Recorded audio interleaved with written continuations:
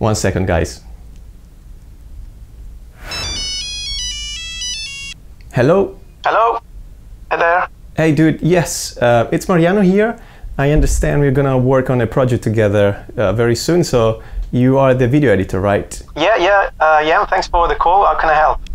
Yes, basically I'm just calling because I'm sending you right now some footage which I filmed in Full HD, 1080p, in 16:9 at 30 FPS, so just in case you wanted to set up your editing project, you know. Hello? Yeah. Are you there, dude? Hello, dude. Yes, thank you. Appreciate.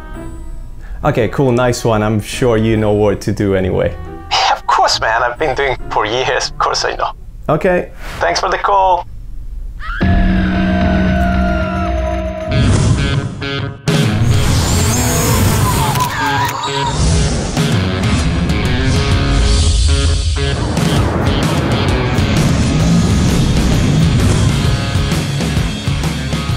Whether you're starting with YouTube vlogs, or you are a self-shooter, hired for a project, or you are a video editor who is about to work on a particular cut, you must know some basic information about the video you'll be working on, as this information will be needed to set up the camera, for example, or to create the appropriate editing sequences, or to upload also the video in the right format on the web. So let's explore these foundations in more depth, and we're gonna start from the resolution.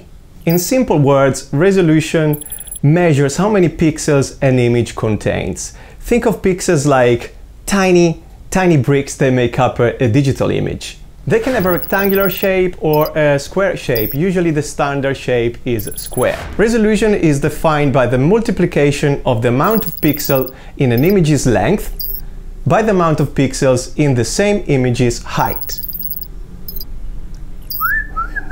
That's why when you talk about resolution, you usually see numbers like 720p or 1080p, which refers to the number of pixels that composes the height of an image. The bigger the resolution, the more defined is the image, the bigger is your file in terms of megabytes. We now have to introduce also the term aspect ratio, which indicates how wide your picture is in relation to its height. It's usually expressed by two numbers separated by colon, and today we are focusing on 16:9 aspect ratio, 4:3 and 1:1. Let's start with the 16:9 aspect ratio, and let's say we have a full HD image which is made by 1920 pixels by 1080 pixels.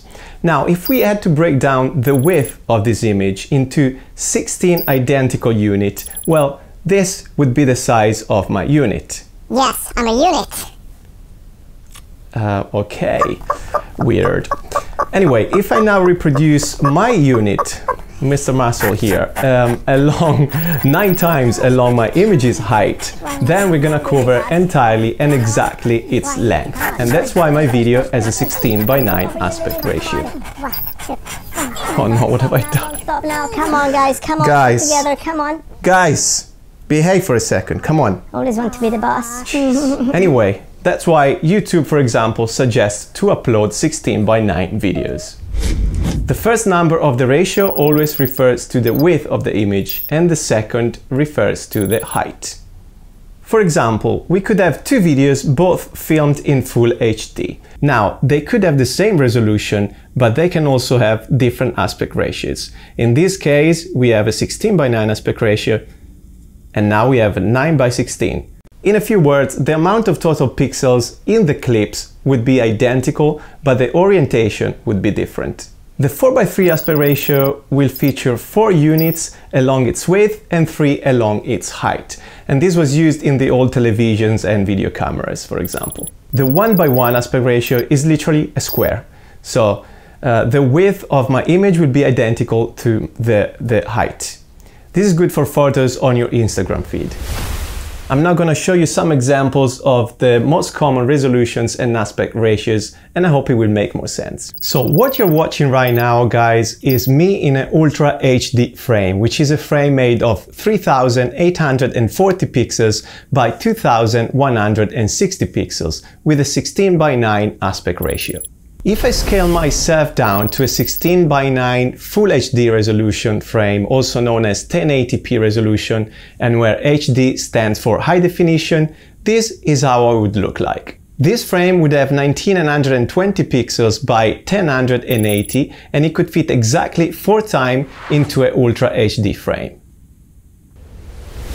Now this is me inside a 720p frame, also known as HD frame, made of 1280 pixels by 720, and I would still have a 16:9 aspect ratio. If I scale myself down even further, I could reach a 480p frame, also known as SD, standard definition, which this time has an aspect ratio of 4:3, featuring 640 pixels by 480.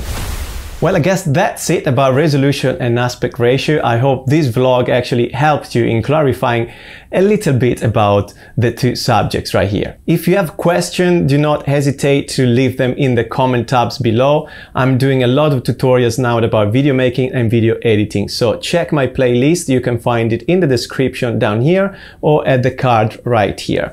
Also, please consider to subscribe if the video helped you somehow. I hope to see you in the next one. God bless you. Thanks for watching. Ciao.